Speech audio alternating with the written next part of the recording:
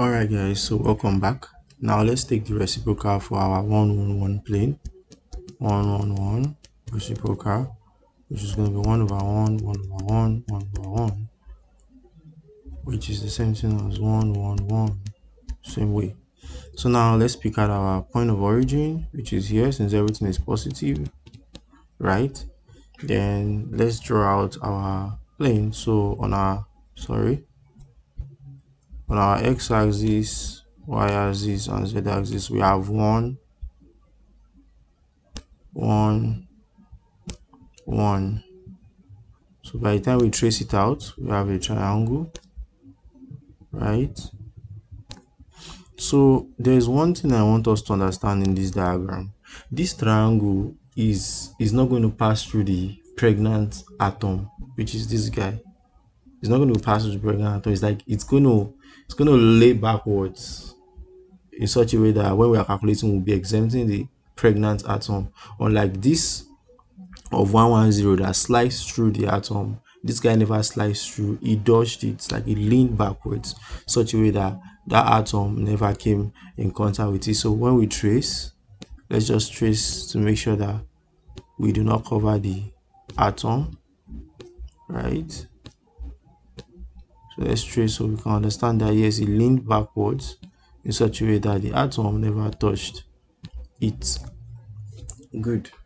So the next thing we need to do is we need to look for the angles to know the number of atoms. So now this is a triangle, right, leaning here, which is 60 over 360.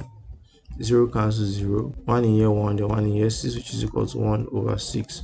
So since we have 1 over 6 of this guy times 3 of them, we have 1 here, 1 here, and 1 here. So 3 in here 1, 3 in here 2, which is equal to 1 over 2 atoms, right? So now we know the number of atoms. All we need is the area of the atom. So for the area of our atom, we go ahead and say, let me use a different ink. So for the area of the plane, it is a triangle, so we have half base times height. Since it's a triangle, so our base is down here. This is our base down here. So we don't know our base, but we know this guy is A, and we know this guy is also A.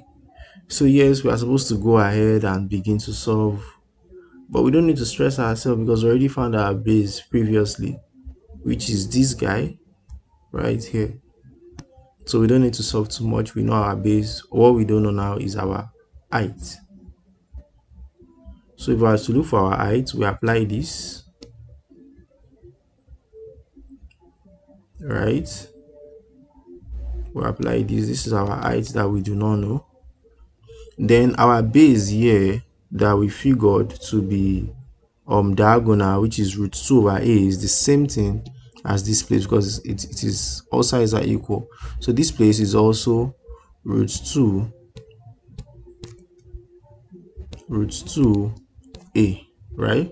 So that means this place is root 2A, right? Then for this base, which is also root 2A, but now it's going to be root 2A over 2 because it is half. It is normal full. We sliced it into half right here.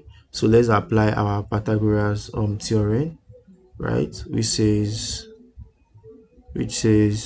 root 2 times A is equal to H square, all squared, right, plus root 2 dot A over 2,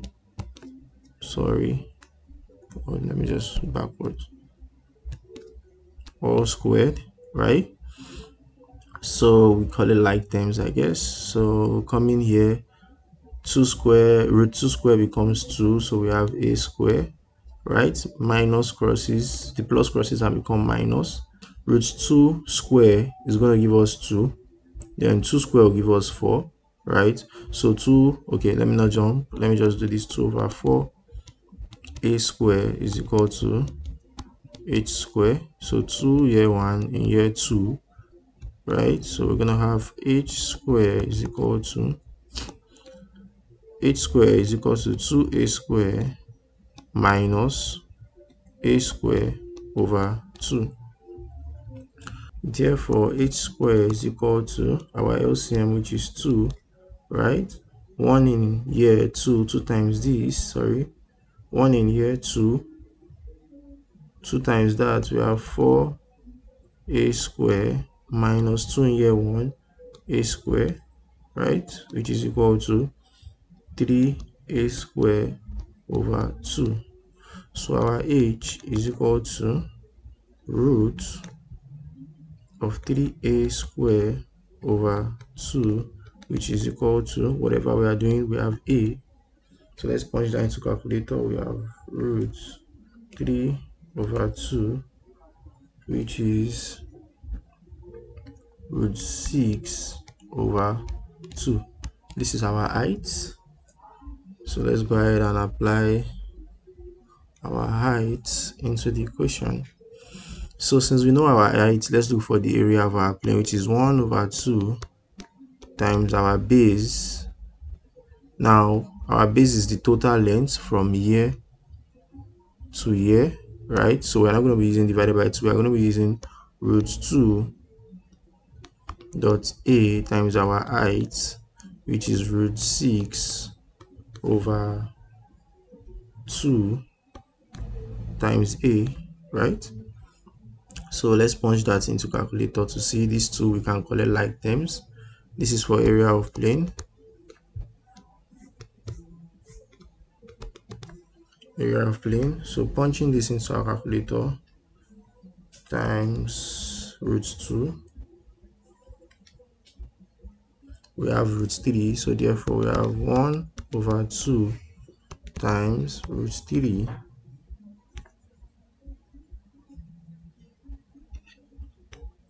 a squared, which is equal to root 3 over 2 a squared. That's the area of our plane.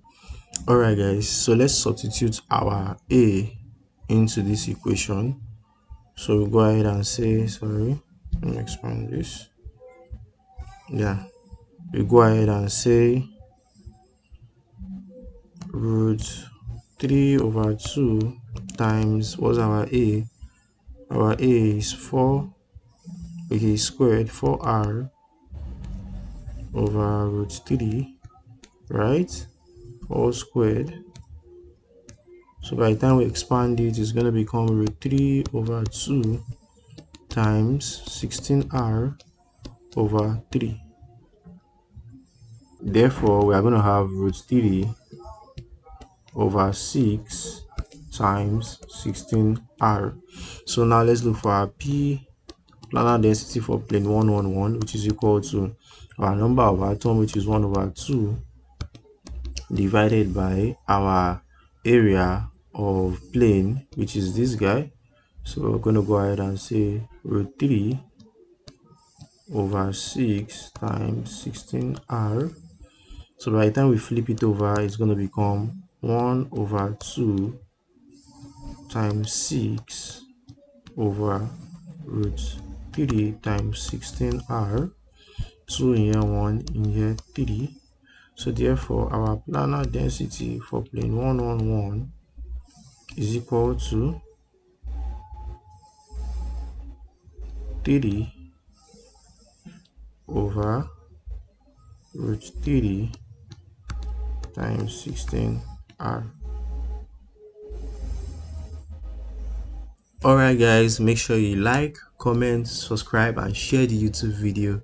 Thank you very much. Midecali here. Bye and peace out.